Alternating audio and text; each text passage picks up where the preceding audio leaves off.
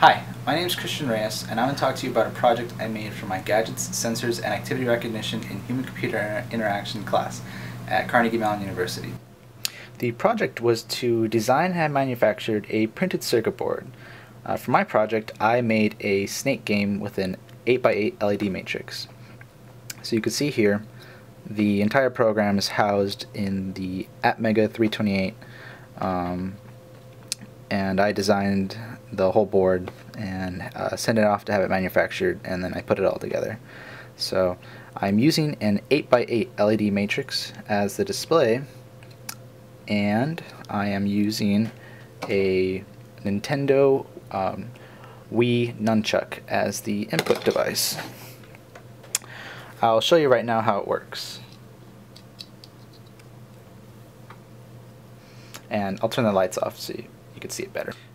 Okay, so here's a little test pattern, and we're live. Okay, so as you can see, you're the snake, and you just go ahead and eat the little mice that are running around.